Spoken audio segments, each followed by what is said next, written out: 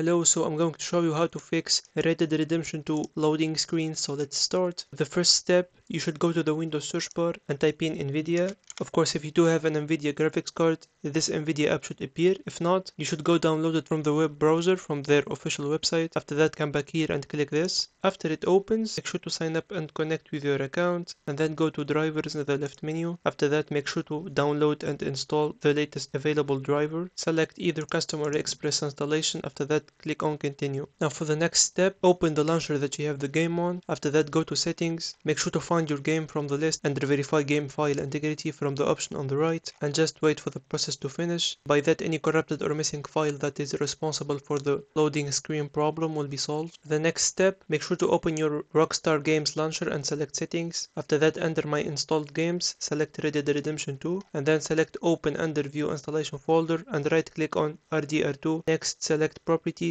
and select the tab compatibility and check the boxes. Run this program as an administrator and disable full screen optimization. Then make sure to click on apply and OK. And that's it. If you find this video is helpful, consider like and subscribing, and see you on the next one.